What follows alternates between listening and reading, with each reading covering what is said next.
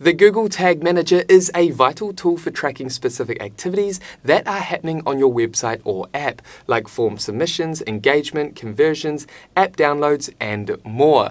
By leveraging the Google Tag Manager, you can ultimately improve your marketing efforts and website performance.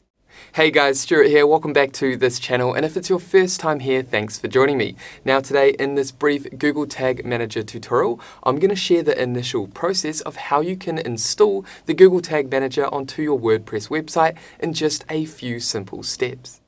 Okay, so before we go ahead and launch into the Google Tag Manager, consider subscribing if you haven't done so already, or if you're new to this channel, and that way you'll stay updated with actionable videos and tutorials designed to equip you with the skills, knowledge, and tools to help your small business thrive online. And with that happy note out of the way, let's go ahead and set up your WordPress website with the Google Tag Manager.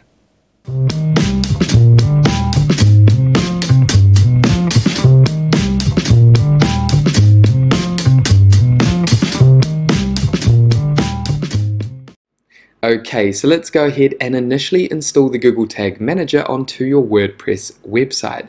The first thing that you need to do is simply head over to your browser and type in tagmanager.google.com, and that's going to take you here. Now make sure that you have the correct Google account connected by navigating up to the top right hand corner. Then within your Google Tag Manager, simply go ahead and click on Create Account. Navigate over to Account Setup and add your company name.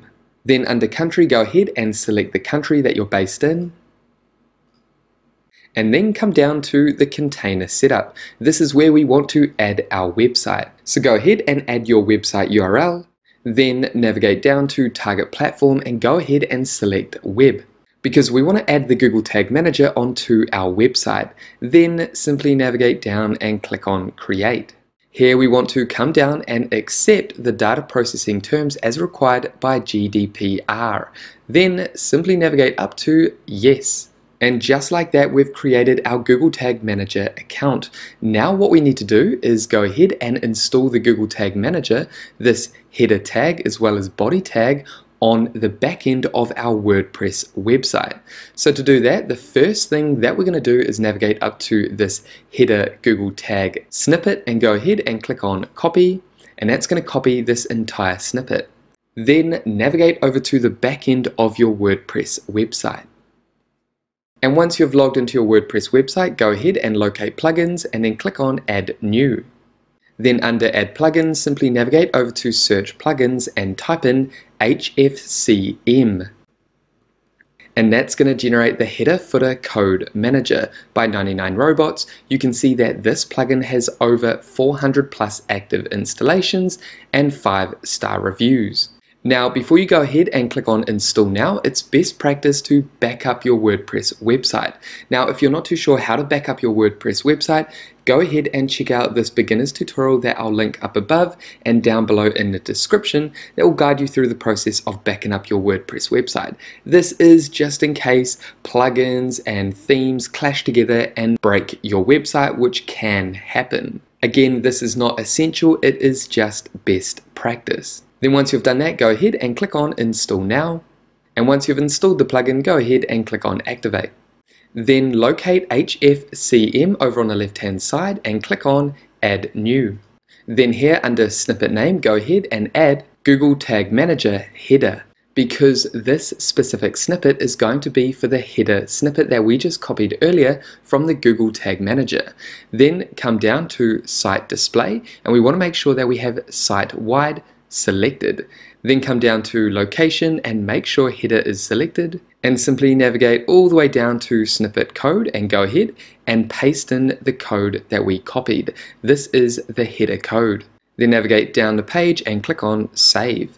And this time what we want to do is navigate back over to HFCM and come down and click on Add New again. And this time what we're going to do under Snippet Name is add Google Tag Manager Body. Then simply navigate down to Location, and this time we're going to select Footer. And then down the bottom under Snippet and Code again, what we want to do is paste in the body snippet. To do that, navigate back over to the Google Tag Manager. Then here what we're going to do is come down to this snippet down here and go ahead and click on Copy, and then come down and click OK. Then simply head back to your WordPress website. Then go ahead and paste in that code. Then click on Save down below. Go ahead and locate HFCM again and click on All Snippets. And congratulations, just like that, you've gone ahead and installed the Google Tag Manager onto your WordPress website. As you can see, we've added the header snippet as well as the body snippet. You can always go ahead and turn these off if you like at any point. Now, to double check that the Google Tag Manager is functioning on your website correctly, simply go ahead and jump onto your website.